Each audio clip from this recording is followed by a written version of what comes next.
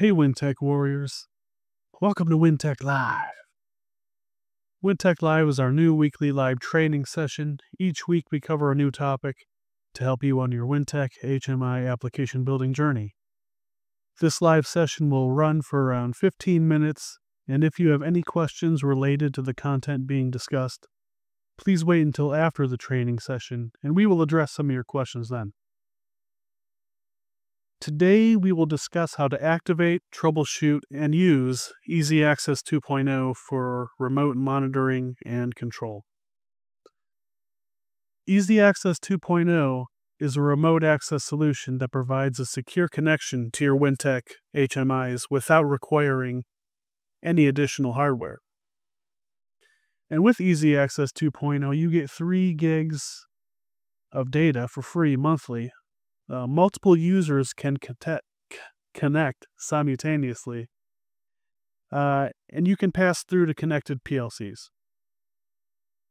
So to download EasyAccess 2.0, just head to our forum, forum.weintechusa.com, sign up, confirm your email address, and then you'll be able to download EasyAccess 2.0 by headed over to this software drop-down list and selecting Easy Access. And here you can scoop up the latest release. So to use Easy Access 2.0, you must create a WinCloud domain. And if you'd like to learn more about WinCloud, check out some of the videos on our channel where we go in depth on the subject. Okay, when it comes to activating EasyAccess 2.0, you'll either have a pre-licensed HMI or you'll use an activation card. So if you have a pre-licensed HMI and our current pre-licensed HMI offering is the SVR 102 and 202 and the SBRX 822 and some older non-CMT models as well. To start, LAN 1 must have internet access. To activate EasyAccess 2.0 on your pre-licensed HMI, you'll need the session ID and password. And an easy way to get that info is to head to your HMI's web server, which you'll take your HMI's LAN 1 port IP address, head to your browser, and just type it into the browser bar up top. And you'll see the Easy web server here. You'll then be prompted to log in. And just head on down to this WinCloud tab and select EasyAccess 2.0. And here we have our session ID and password. This is what we need to activate Easy Access on this unit.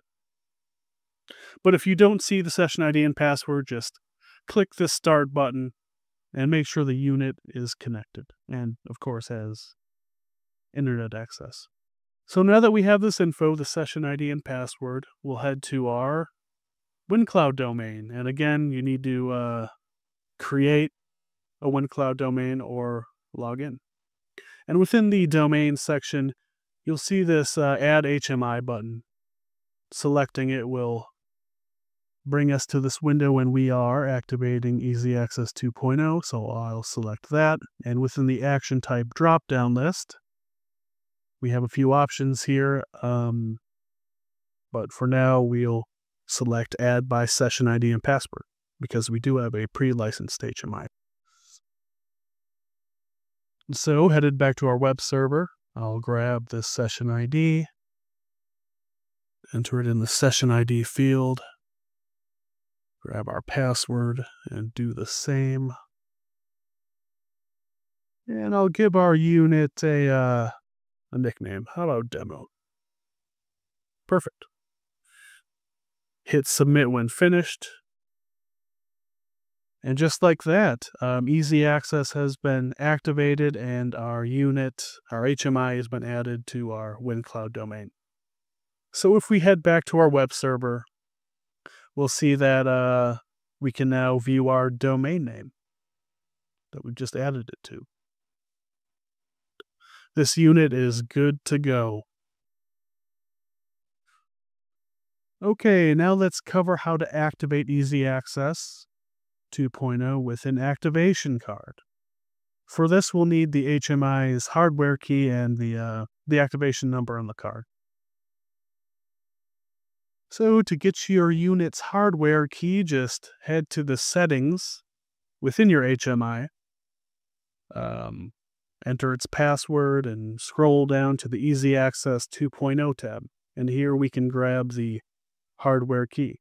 And with this information handy, we'll then head back to our WinCloud domain, again selecting the Add HMI button and Easy Access, and in the Action Type drop-down list, this time we would select Use Activation Card. We'd then enter our hardware key here for our HMI and our activation code from the activation card. Okay, now let's cover some error codes you may see when configuring EasyAccess 2.0. So we got this great website here, support.ihmi.net, which gives us plenty of info on WinCloud and EasyAccess 2.0 dashboard. We have our error codes here. You would see, if you were having an issue, you'd see these error codes on your HMI. Let's just take a quick peek at just a couple common error codes. The first, error code number 1.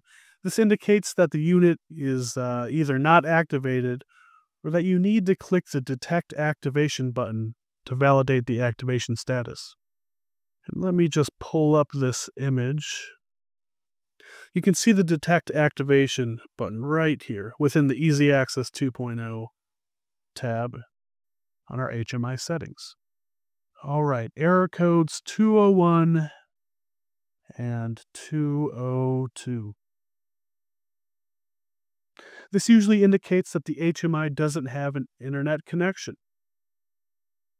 So the first thing you'd want to check is you just want to confirm that your network addressing is correct. And of course that LAN 1 is connected to the internet.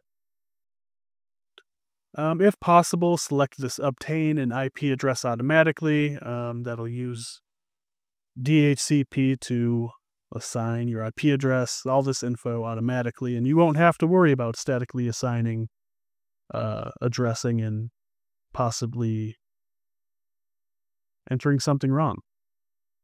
So if you can obtain an IP address automatically, I'd recommend doing so. It may reduce troubleshooting. Okay, let's see. Error code 202 means you may have a network DNS error. So within your HMI's DNS address field, just try 8.8.8.8. That's Google's public DNS server. Now let's take a quick peek at some less common error codes. All right, error codes 2, 205, and 208. This may indicate that the certificate on the HMI has expired. To update the certificate, you can roll back the date as described in this post. You've got some instructions down here. Or you can pop open the Utility Manager, which is downloaded alongside of EasyBuilder Pro. Just make sure to select the correct model within this first tab. And within the maintenance section, we've got the WinCloud Certificate Update tool. Error code 204. Oop. There we go. So error code 204 may indicate that the HMI cannot connect due to firewall restriction. In this case, we recommend checking with your IT department to verify that you're able to access EasyAccess 2.0's global servers.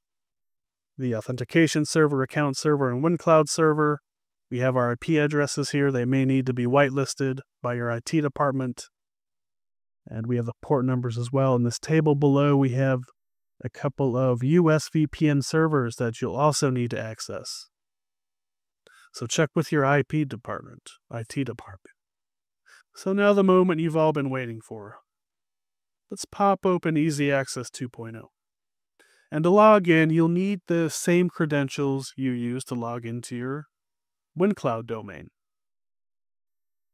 Once logged in, you'll be able to see the activated HMIs.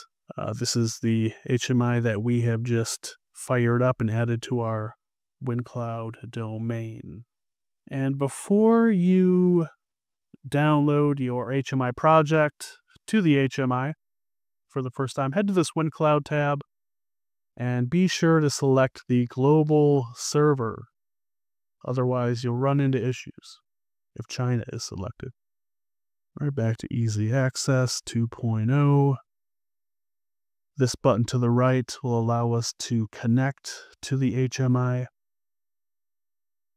And now we can access the HMI using CMT Viewer remotely. So just select the CMT Viewer emblem there. And it's thinking about it. There we go. And up pops CMT Viewer. You'll then have to enter your HMI's password, which is 111111. If you haven't changed it, that's the default. And there we go. We're remotely accessing our HMI using EasyAccess 2.0. Now, I also have a non-CMT series HMI located in, where is it at? Detroit, Michigan, and it's online. Now, we can't use CMT Viewer to access it through EasyAccess 2.0. We have to use VNC. So I'm clicking the button to the right, connecting to the HMI. I'll then select the VNC icon here, enter the unit's VNC password, which can be configured within the HMI itself in the settings. And there we have it. We are remotely accessing our non-CMT series HMI using VNC. We also have the ability to remotely download a project to the HMI. There's a couple methods to do this. Just select the HMI. On the left, scroll down here, and you select this PC to HMI button, and we will be able to download a fresh project to it. Another option is to scroll up top. We're going to take this IP address, copy it, head to Easy Builder Pro, select the Download PC to HMI option, which is in the Project tab. And on the following window, select IP, and then enter the HMI's IP address we've just copied. I'm going to deselect this, just so it downloads a little quicker for this demonstration, and then hit download. And just like that, we have downloaded a new project file to our HMI remotely. All right, so you're now prepared to start building your application within Easy Builder Pro.